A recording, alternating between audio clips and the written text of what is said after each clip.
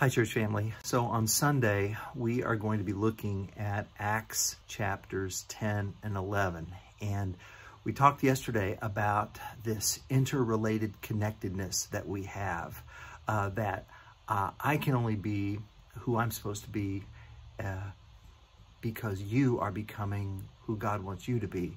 We're connected together, and we particularly see this in the book of Acts in Christ, with the apostle Peter and Cornelius, the centurion.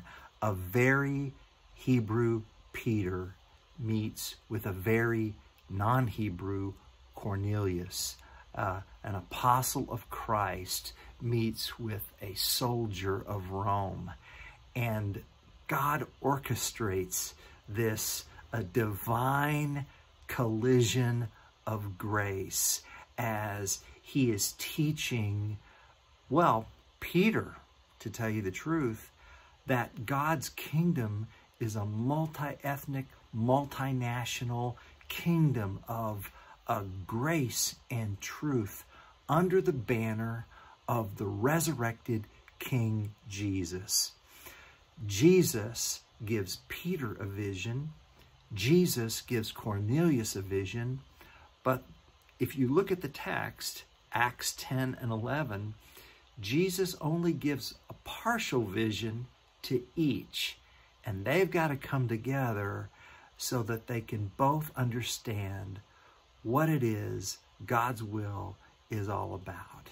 And I just can't wait to share that passage of Scripture with you. I can't wait to just draw out the biblical truth that has been put into the text, because it affects how we see our world, how we see one another, how we see people who are not like us, people who are different ethnically, nationally, socioeconomically, educationally, able-bodied, disabled-bodied. Now, when I see through the eyes of Jesus Christ, I see people who matter to God. And that's what we're going to be drawing from as we look at Acts chapter 10 and 11. Well, pray for me. I've got a lot to share. I can't wait to worship with you this Sunday. Heavenly Father, you are good, and we love you so much. Thank you for the exhilarating, life-giving truth of your word. Help us to set our hearts on your word. Help us to read your word. Help us to practice your word, and help us to teach your word wherever we go.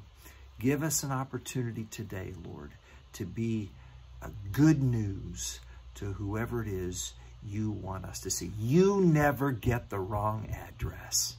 Oh God, thank you for that. In Jesus' name, and the church said, amen.